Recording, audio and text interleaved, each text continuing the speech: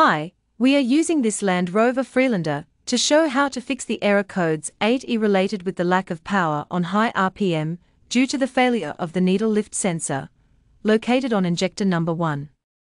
Here are the tools you will need for this job, as well as a dynamometric torque wrench, a brush kit to clean the injector housing, and also a multimeter. After checking the symptoms, first thing to do is to connect the diagnostic machine to check for error codes. The diagnostic plug is located on the passenger side under the glove box onto the center of the car. In our case it showed error code 8E that indicates a malfunction on the lift sensor, or that the ECU is not receiving any signal. So, what to do next is to confirm that the problem is really the sensor, and not the wiring.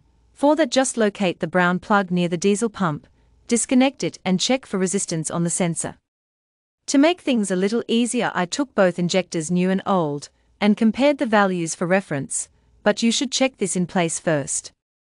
I wired the new injector with black and red wires, and the old injector with blue and green wires, as you can check. The readings were, in the new one, it gives 134.8 ohms, and for the old one the readings were none, meaning that we have a deaf lift sensor. This means that we have to put the new injector in. For that we also need a new washer that in this car is a specific one, do aware of that. We are gonna use 15 and 17 wrench to undo the feed diesel line onto the injector, same process to reassemble the new one. And for the feed line out the injector pump, we use the 17 wrench, as you can see in the image. We only need to free a little bit this one in order to allow the pipe to move on the other end to be able to free the injector. To undo the screw that holds the injector in place, we used a 10mm socket with a 3/8 long extender and the dynamometric torque wrench. When assembling the new injector, this bolt is to be torqued to 25 Nm. Don't forget to use the brush kit to clean the injector housing before assembling the new one. Just put everything back together, as well as the engine cover that I didn't mention before.